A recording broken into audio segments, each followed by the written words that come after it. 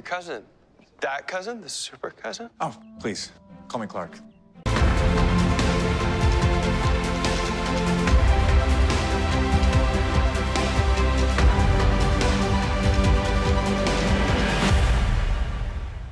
Hey guys, Ben here, and welcome back to another video. Today we're going to be talking about the Elseworlds crossover, so it's coming up tomorrow night, so on Sunday night, so get ready for that.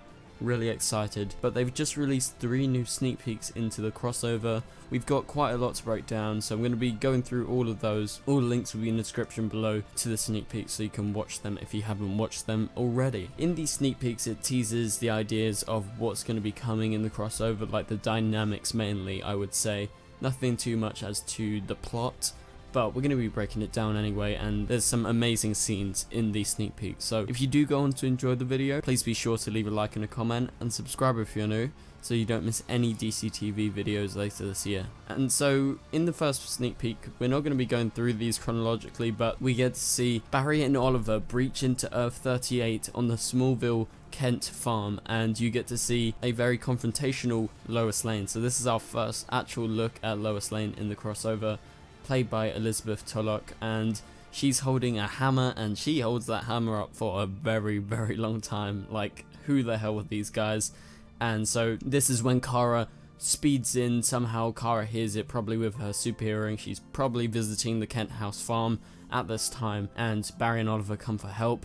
And so they meet Supergirl, and Kara's like, whoa Lois, these are my friends. And then Oliver and Barry are like, do you know who we are? Do you know, are we actually Oliver and Barry? And this just teases the dynamic of how Kara and everyone on Earth 38 hasn't actually been affected like everyone on Earth 1. So everyone on Earth 1 believes that Oliver is Barry and Barry is Oliver, and so there's this sort of Freaky Friday situation, but they don't switch bodies. We'll talk about that in a minute in another sneak peek. But essentially Kara is sort of a bit confused, but then Barry, played by Steven, actually shows that he is actually got the powers of the Flash, and this is sort of where we leave in the sneak peek. But additionally in the scene, we get the meeting of the Flash and Green Arrow meeting Superman.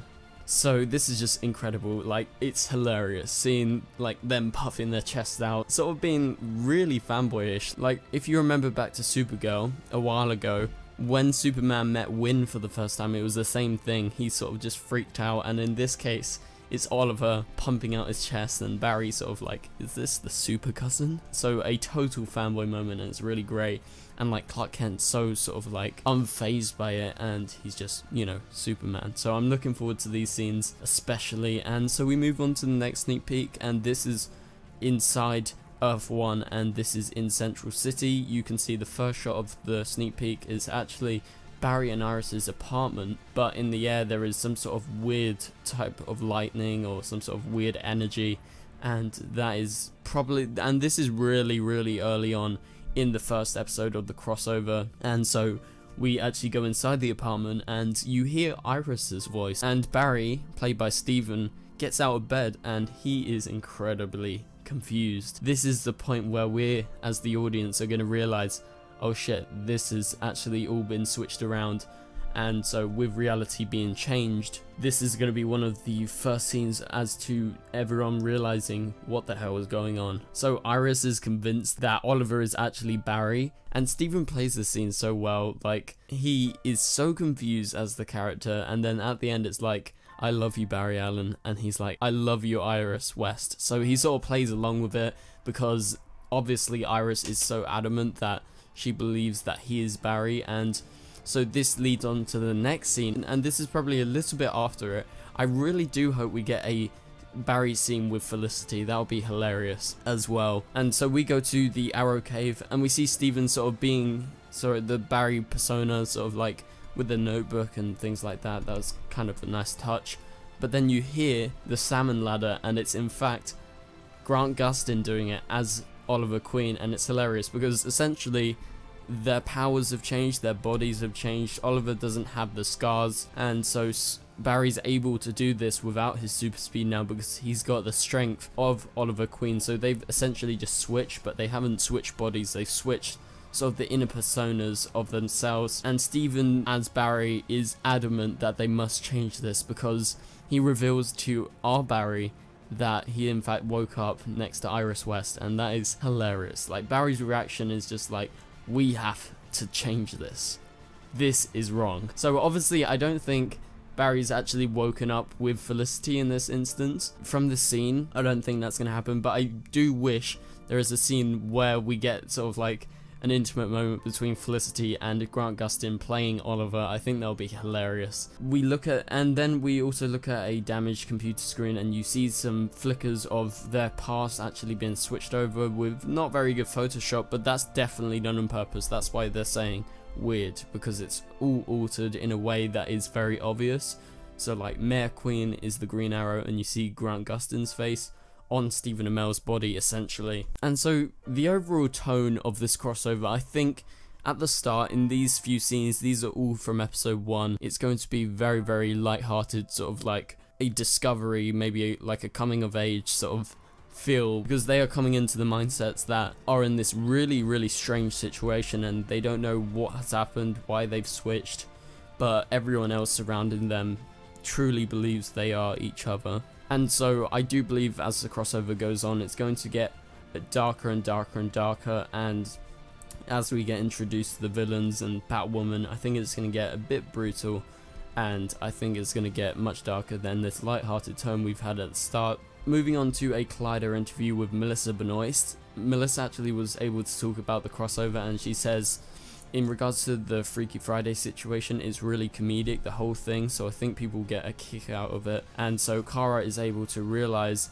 that this is sort of like the Freaky Friday situation. She knows that they're actually themselves, but she can see that their powers have been switched around, and so she does confirm it's going to be very comedic until obviously we get that dark twist with Batwoman, with Dr. Destiny, with all of this, with them trying to change reality once again. So they're going to have to try and revert it, and I think at one point they will definitely do that sometime later in the crossover. And also, in this, Melissa actually confirmed Kate Kane is Bruce Wayne's cousin, and that is a major reveal, because in the comics, in New 52, they actually were cousins, but before then, as far as I know, was not really related as far as I can actually remember. But yes, in the New 52, they're cousins. So it's not a massive reveal, but it sort of confirms the sort of story that they're going with. Probably a more New 52 storyline where they actually made them canonized as cousins. And if you've watched like any of the animated films, you would know that Batwoman is in fact not related to Bruce Wayne, but was inspired to take on the mantle of